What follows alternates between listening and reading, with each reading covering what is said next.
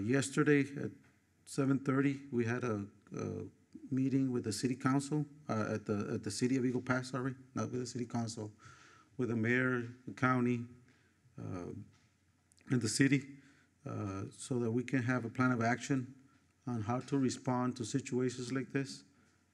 We will be working very closely with local law enforcement, providing our diagrams or school facility maps so that they understand where everything is at every single campus. We have closed campuses at every single building. Uh, all our elementaries, all exit doors are locked. We just updated all our locks and continue to updating all our locks. And we have a camera and people, you have to buzz in to go into every campus. That's been in place for years. Yeah, that's correct. The next 4 days, we will have a high presence of law enforcement in all the campuses. We will have DPS, we will have the county, we have the sheriff and deputies, constables at every single campus. City police is also assisting us, and border patrol. We will have a police officer all day today and tomorrow at every single campus. Law enforcement will be there. They will even eat at our cafeterias today and tomorrow. Also, we will be working on training together with the local entities. I think we need to learn from what happened yesterday. Also, we're asking our legislators, our senators, our Congress to please provide more gun control. This person was 18 years old and was legally able to obtain an assault rifle. So we're asking that our students are, I know that there's lobbyists that usually pour a lot of money into campaigns. Our kids are not for sale. One child dying is not worth any contribution or we're not violating any rights. You know, guns for hunting are not related to assault weapons. I want to thank everybody that was able to assist, and I'm open to any questions. Yes, sir. One of the questions that many parents in our community and other communities have is, for example, you that do have a police force, one of their concerns is that sometimes, at least that's what they say and claim, is that the Eagle Pass Police Department, the School District Police Department, doesn't have an officer in every campus. I understand that you have more than 14 campuses, correct?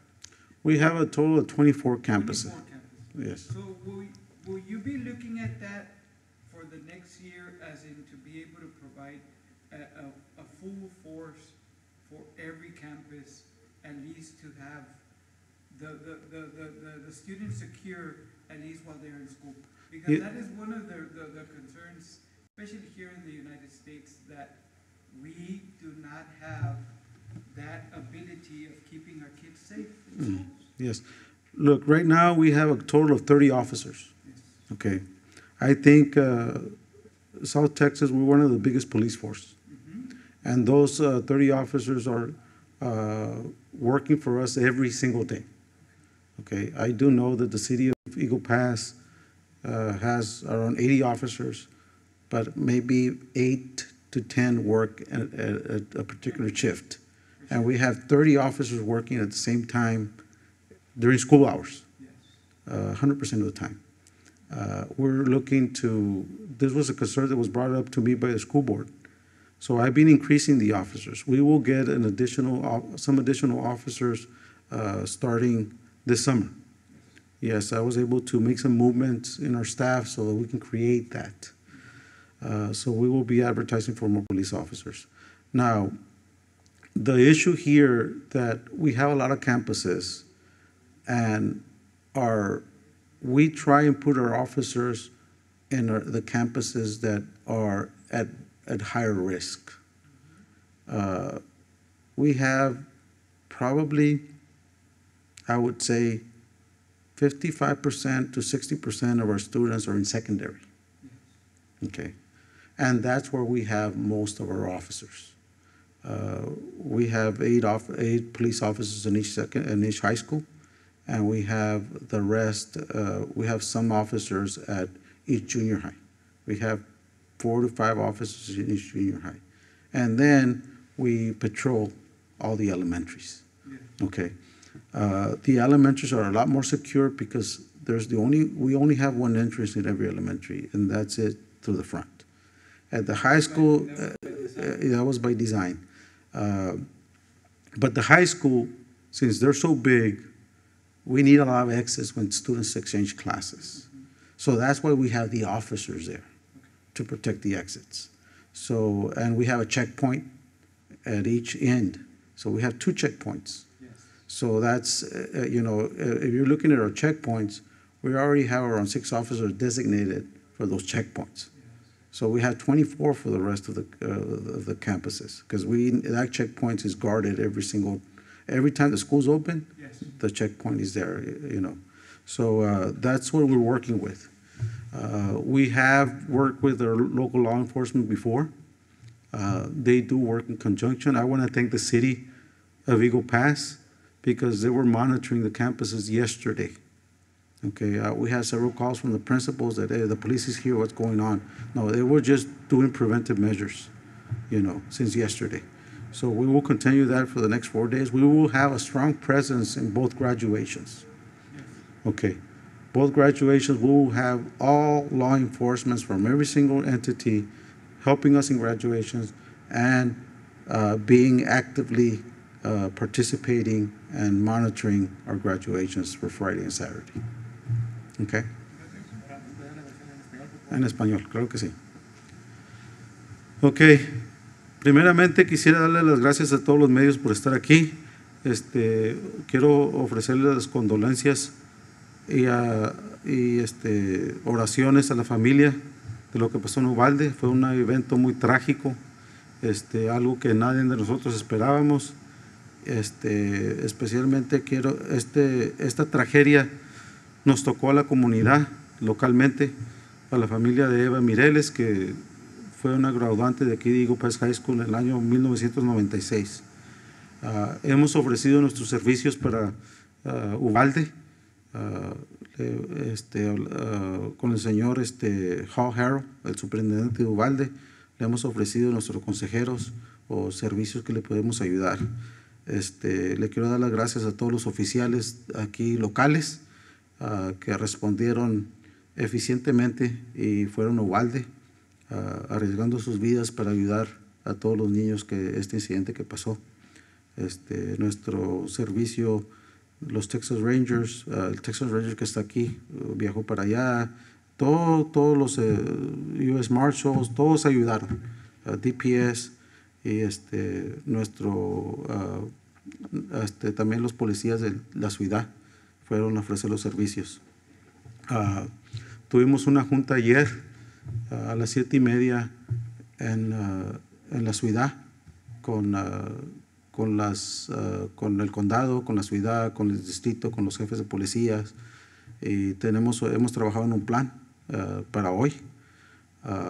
Los siguientes 4 días van a estar vigilados completamente todas las escuelas, que no haya alarma, que está pasando algo, es que ahí vamos a tener policías, va a haber policías de DPS, va a haber del sherife, del condado, diputados, los constables van a estar ahí también, y la ciudad de Eagle Pass también nos va a dar oficiales. También estamos trabajando con Border Patrol para tener estos servicios, y vamos a estar en alerta. Las graduaciones, los 2 días, el viernes y el sábado, va a haber una gran presencia de oficiales para asegurar el bienestar y la seguridad de toda la comunidad. Queremos esforzar que hablemos con nuestros representantes al nivel estatal y a nivel nacional, que necesitamos que haga más medidas para controlar las armas de asalto. Esta fue una tragedia, no puedo decir que se podía haber prevenido completamente, pero las muertes hubieran sido mucho menos si no hubiera sido una pistola de asalto. Okay.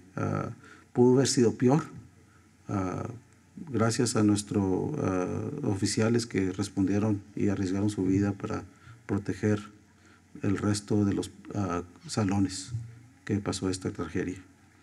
¿Preguntas en español? Las graduaciones van a seguir igual. Las graduaciones van a seguir igual. Mismo horario, mismo todo. Vamos a estar en alerta. ¿Restricciones para revisarlas? En no va a haber restricciones. Ahorita estamos planificando que vamos a tener bastantes policías. Ahorita no quiero poner restricciones porque esta situación está bajo control con nosotros ahorita.